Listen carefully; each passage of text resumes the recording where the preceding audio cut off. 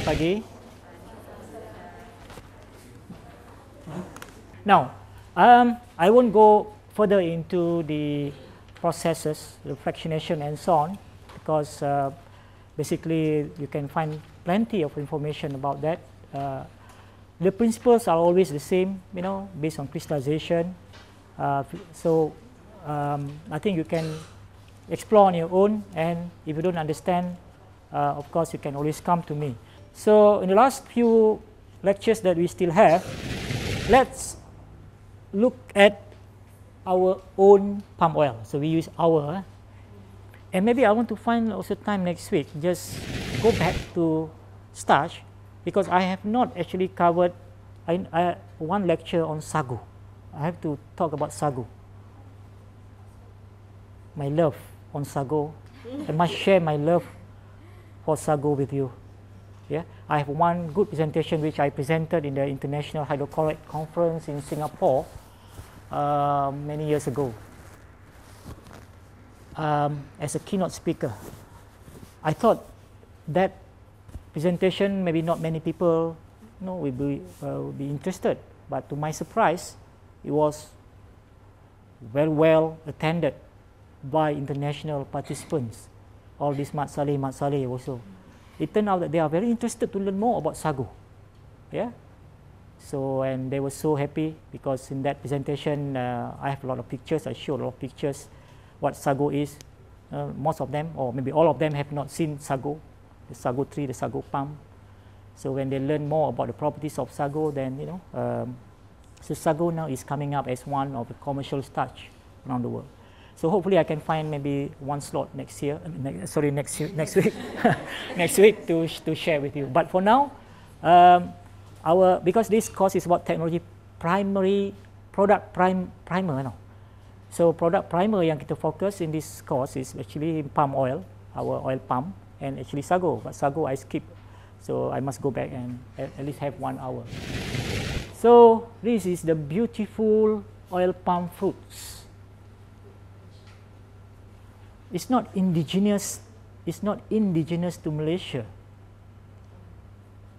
Yeah, meaning that historically it was brought from West Africa, brought by the colonial to Malaysia. But because we have very similar, like tropical apa kita panggil iklim, climate. Okay, tropical climate, the oil palm grow very and thrive. We call it thrive, yeah, in Malaysia. And because we do we develop the technology. We develop the technology and the know-how, the knowledge how to grow the palm oil, the oil palm, and so we have a plantation, systematic plantation. Then after that, we develop technology to process the fruits, the oil palm fruits, into oil. The technology, of course, was borrowed from other processing of oil from corn oil, and but it has to be modified because the corn seed oil, the way they process is very different, slightly different. Okay, so Malaysia has to develop the technology until we become the biggest producer of palm oil. But starting from I think late 1980s, Indonesia, we helped the Indonesia to develop their technology, and now they have overtaken us as the biggest producer of palm oil in the world. Yeah, in terms of world production, palm oil is only second to corn. Yeah, to corn oil. And for those I can imagine in this class, I just asked this question, doesn't mean anything. Who have not seen the actual oil palm fruits? Not seen the actual oil palm fruit. Don't be shy. Yeah. Okay. Okay. But of course, the tree, of course, yeah, because even along the highway. If you fly from Penang to KL before, when you're about to land, if you sit near the window, you can see, wow, how beautiful is the green oil palm plantation, yeah. But those who have not seen, maybe want to venture into the plantation and really feel how to be in the middle of oil palm plantation, yeah. But be careful, because in the oil palm plantation you have snakes. You have snakes. I want to share one interesting story because I live near the plantation. Yeah. So during my school days, during the weekend, I always with my friends, we go into the to the estate to play football. Yeah. Naik basikal. So one day after we play football, naik basikal balik, suddenly a big long cobra snake fell from the tree, fell from the oil palm tree, a few meters from me, and the snake was just kind of, mungkin dia jatuh, dia senak perut ke kan, sakit perut. So they just stare at me. Then I was just also speechless and stare at the snake, don't know what to do. And then after that, slowly just went into the smart. Then I continue. Just after a few meters, just imagine another snake fell from just a few meters in front of me. Just imagine if the snake fell on me. Yeah. So snakes, you can see snakes easily on the palm oil plantation because snake is used as a biological control. They catch and eat the rats. Yeah. One of the unique characteristic of the oil palm, you can see here there's a lot of sharp thorn. And this sharp thorn, if it happens to, you can get injured, you can easily get injured if you touch this or accidentally touch the sharp thorn. But once it get poke into your, hand, it's so bitter, bitter? Bitter tau, bitter. Sakit yang amat sangat. Yeah, somehow. I just want to share my own experience, helping to get extra money, yeah, helping in the plantation, angkut buah and so on lah. You see me, I'm thin, right? But during my school days, very strong. All right, so this is how it looks like. This while it's still young. So you can harvest the fruit quite easily. But those who work in the oil palm plantation, yang kait buah ni, they are very strong.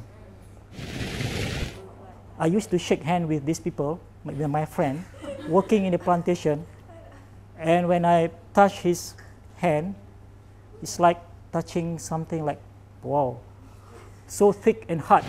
This fruit is very beautiful. So this is called oil palm fruit bunch.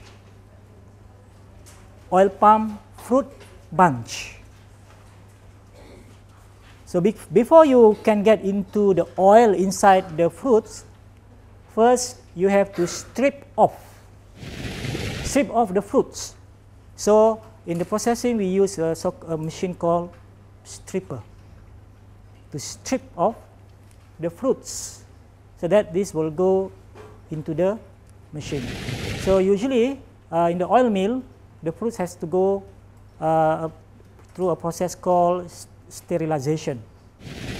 But this kind of, the term sterilization is actually not very accurate because it's not really meant to sterilize the fruit to achieve commercial sterility, like in canning, right? You have learned, right? Commercial sterility, but it's only mainly meant to, of course, to destroy some microorganisms, but mainly to sort of loosen, longgarkan the fruits from the bunch so that it can be stripped off easily, and also to deactivate some undesirable enzymes.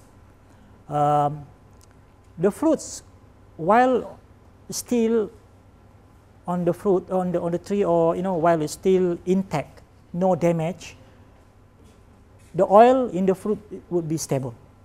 But once the fruit is damaged, especially during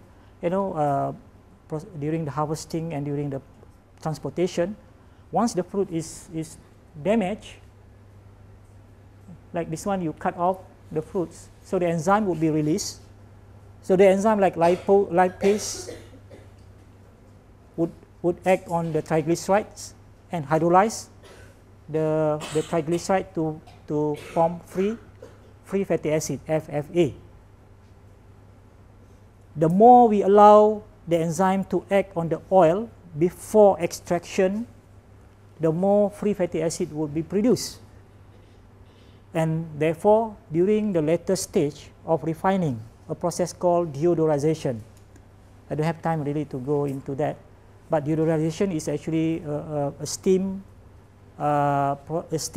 distillation process to remove the free fatty acid as much as possible.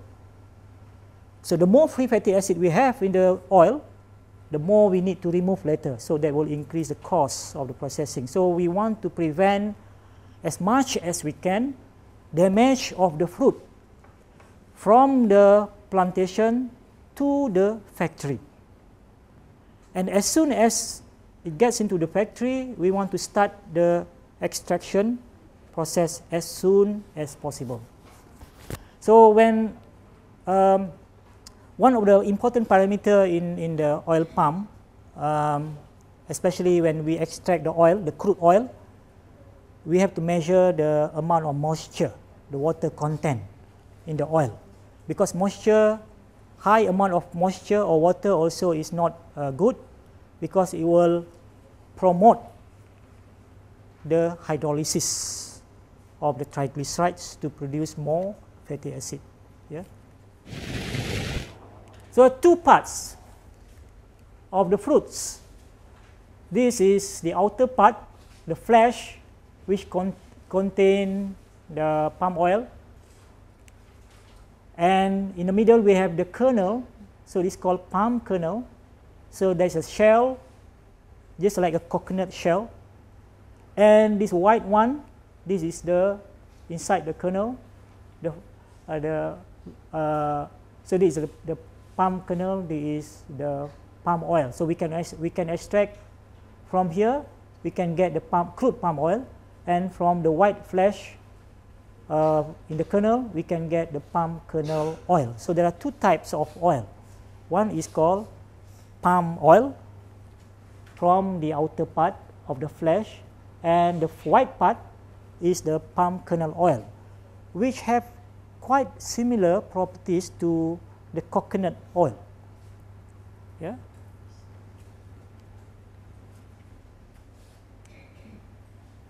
So this is how it looks like. This is the kernel.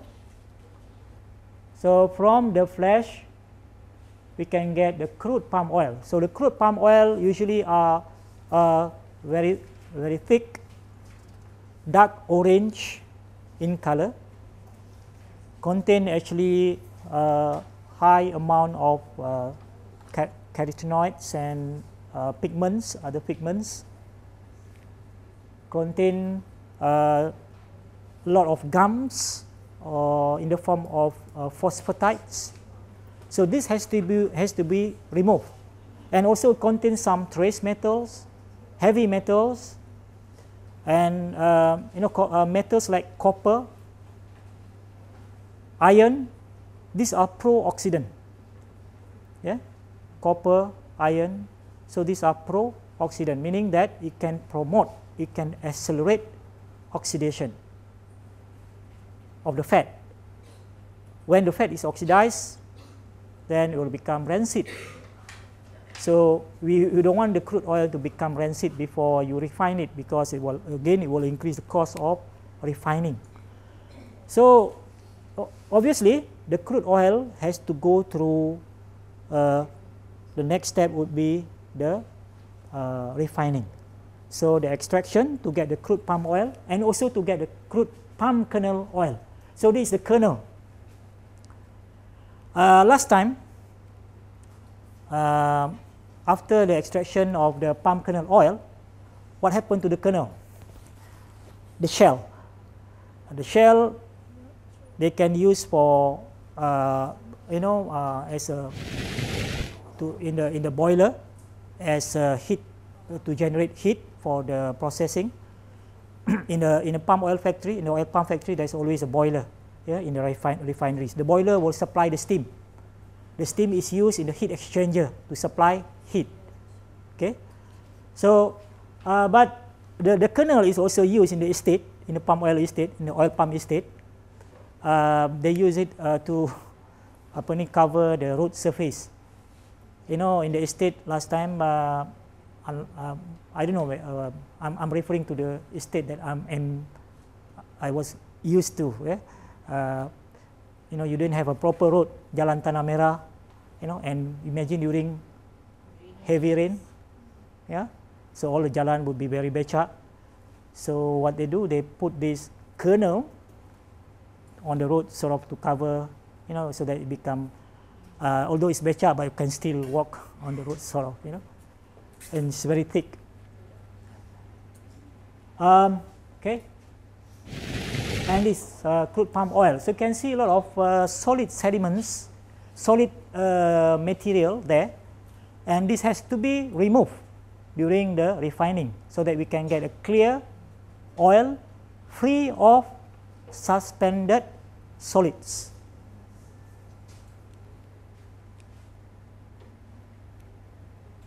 This is a crude palm kernel oil, this crude palm oil. The crude palm oil in the industry, they use the short form CPO. So when they say CPO, it stands for crude palm oil. Palm kernel oil, PKO, palm kernel oil. So we have to get, if you work in the industry, then you should know what's the short form means or refer to. And palm oil now is being used in many countries around the world. Manufacturers, Nestle used to be the biggest user.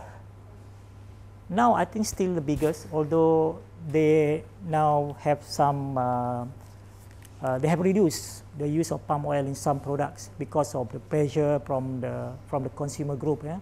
But I think still one of the big users, if not the biggest. And can you imagine that our palm oil is everywhere? Yeah, to replace the cocoa butter, because cocoa butter is expensive, so we can use a hydrogenated fat as a cocoa butter substitute or cocoa butter equivalent. We can, condensed milk. A lot of condensed milk like Carnation and other brands use hydrogenated palm oil. Dairy creamer, non-dairy creamer, and things, plastic fat like margarine. Yeah. So these are, and now we have carotene. Yeah. It used to be,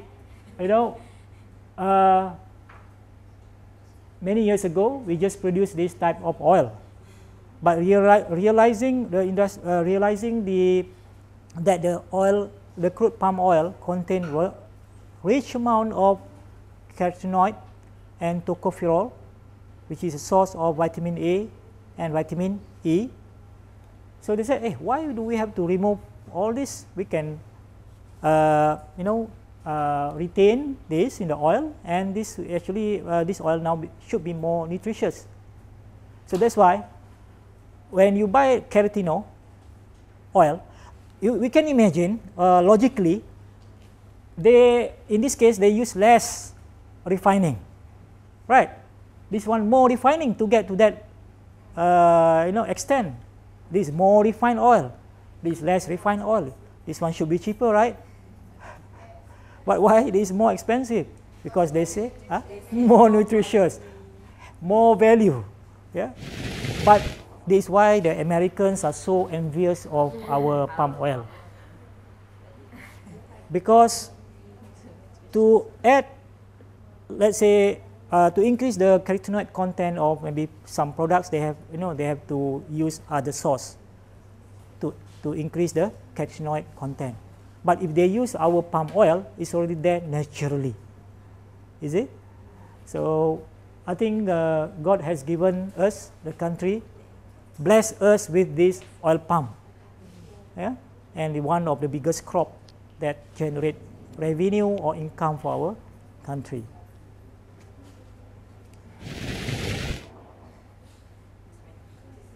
Even non-food products based on palm oil. Yeah. Soap. The byproduct of palm oil refining is fatty acid. So what do we do with fatty acid? We don't just throw it away. We can use this fatty acid to produce so-called oleochemicals. We can use the fatty acid to produce soap, like this. To produce soap, not soup, soap. Yeah. We can use the palm oil to, this natural carotenoid in the capsule. So, and many other things. Yeah. And we can use palm oil to produce, cosmetic, produce emulsifiers. Danisco, you can see Danisco, if you go Seberang, before Seberang Jaya on the left, towards Alusta, on the left you can see Danisco, right? Next time when you drive along that, just when you keluar from Jambatan, you see on the left, going towards Alusta, Danisco on the left. Danisco is actually a Denmark company. Yeah? So they use our palm oil to produce emulsifiers.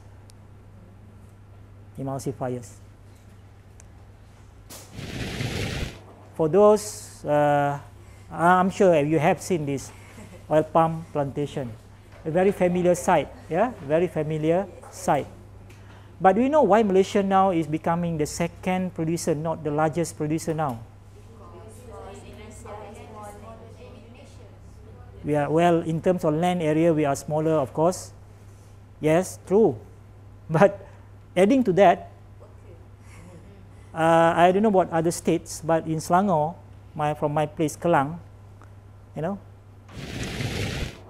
can see more and more plantation now have been converted into housing area, residence, yeah. Because maybe they can make more money from selling the houses. So I don't know what other states, and it's quite sad to see, because the greens has turned into just houses, and that add to the traffic jam. Because more houses, more people living in that area, and the road is still the same road. Doesn't become bigger. You see, this tree now is very tall, and you need to use this pole to harvest the fruits. I can't do this. I've tried. Not strong enough. Yeah? And you know that there are many stories. When you kite this buah, sometimes you can kite the snake as well. The snake can sleep there, sometimes. So sometimes you can, oh, this is a snake. Already split into two. Because, the pisau that we use is so tajam, jangan main-main. Then we can pick up the fruits. This is a modern way of pick up the fruits.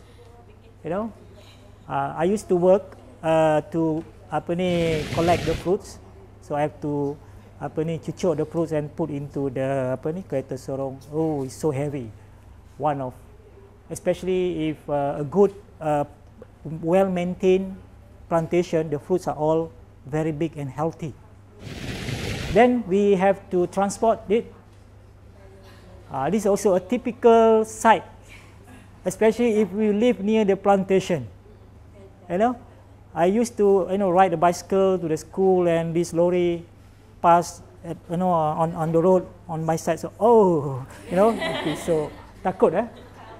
And this tractor carrying the fruits, this is actually a weigh bridge. When the tractor passes through this, it will weigh the fruits plus the tractor. When the tractor go out again, empty tractor minus, so they minus the weight. That's how they weigh. Otherwise, can you imagine how they weigh the fruits? And the factory will pay based on the weight of the fresh fruits. Yeah, based on the weight of fresh fruits. But before they pay to the plantation, they will analyze the content of the fruits, the moisture content, and sometimes the moisture is higher than usual, so they will make like some adjustment in terms of how much they have to pay, because they can estimate the oil content of the fruits. Okay. Transport to the factory. This is a palm oil mill. Doesn't look very modern kind of factory. So you can see the fruit is being just lambak outside the factory sometimes. And this, if the fruits are transported in the like trains, and this will go into the sterilizer directly, like this. So this is a long sterilizer. We can put maybe about 10-20 people inside to be sterilized. So the rail come from this direction, you'll go into, like this, and go into that sterilizer. And this extraction process using the screw press. So now, we can look at the whole picture. So this is on the online lecture also, yeah. So we transport the FFB, which is the fresh fruit bunch, enters the plant for processing. So the first part, always extraction. So we start in the oil mill, milling. Sterilization, just now in the autoclave, in the sterilizer, they call it a sterilizer. Stripping to remove, to ceraikan the fruits from the bunch. Then extraction to extract the oil. Then after that they put in the tank, big tank, to allow the solid suspended material to precipitate, to form a sediment. Then we have the oil. So this can be separated so that we have a clear oil. But still, this is called crude palm oil at this stage. So sometimes the oil mill just do the extraction to produce the CPO. That's it. Then it will go into another factory, which is the refinery, the oil refinery, to refine, to process the CPO into the refined oil. The final product is called RBD-PO, RBD palm oil. Refined, B, bleach, D, deodorized, P, palm oil, RBD-PO. Refined bleach palm oil. So the refining process, although we didn't go through very detailed, it can be done by using chemical, like sodium hydroxide. So this is called chemical refining. So basically the alkali would react with the free, have to sebut, kena sebut free, because it will react with the free fatty acid. Yeah, we react the free fatty acid, form, and this is a process called saponification. Form a soup stock, then you can remove that. But if we don't use alkali, if we don't use chemical, then we can use hot steam. Because free fatty acids are volatile. So you can use a steam to remove the free fatty acid, then after that we can condense it and we collect it as FFA distillate, free fatty acid distillate. So these are the various steps after in the whether it's physical or chemical. We have some degumming. Degumming meaning we want to remove the the crude palm oil is viscous because of the gums, the phosphatides. So we want to remove this as much as possible. So we use phosphoric acid pre-bleaching. Bleaching is we use activated carbon or bleaching. Sometimes we call it we use a bleaching earth. So bleaching earth actually is a small particle, porous particle which can absorb the pigments, the coloring matters, absorb the trace metals, iron, copper, and so on, which are the pro-oxidant. So they will absorb that during the bleaching process, and after the bleaching, the color would be become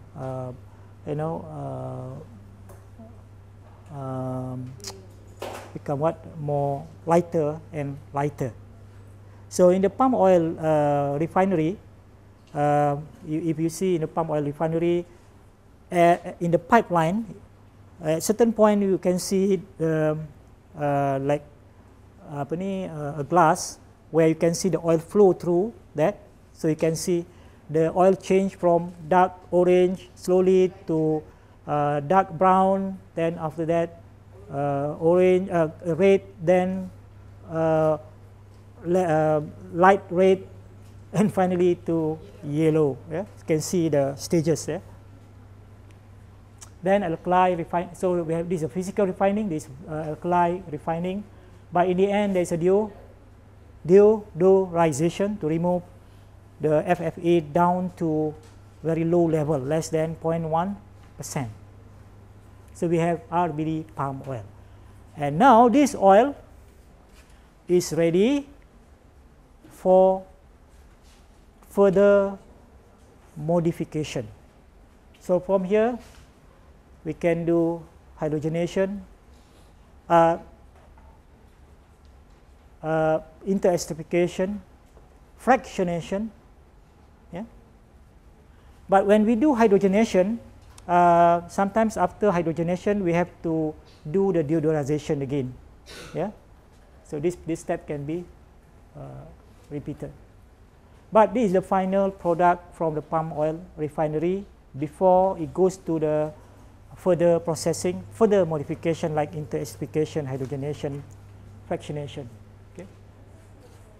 This is just another flow chart, same story, same steps, but in this case it shows what happened to the palm kernel.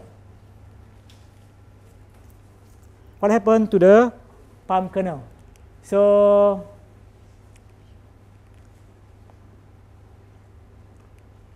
this part